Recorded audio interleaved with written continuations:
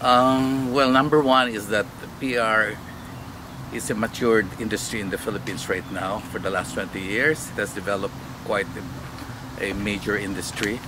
In fact, a lot of advertising clients are moving their budgets to PR. So now we get more budgets for PR, unlike in the last 20 years when we started.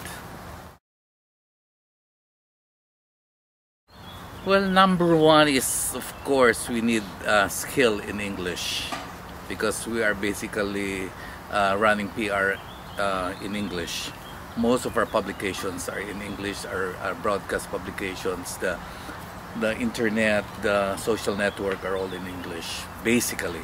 So it's very important for a prospective employee to be very proficient in written and oral English.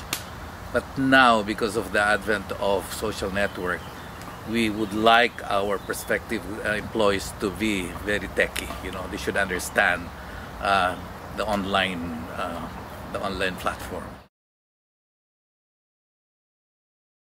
Well, basically, should be true for all clients doing PR in our country.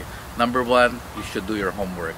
Number two, you should know the media landscape, especially for techie publications, techie bloggers, and techie media. This is a very closely knit media group in the Philippines, and they practically know each other. That's why it's very important for you to penetrate them.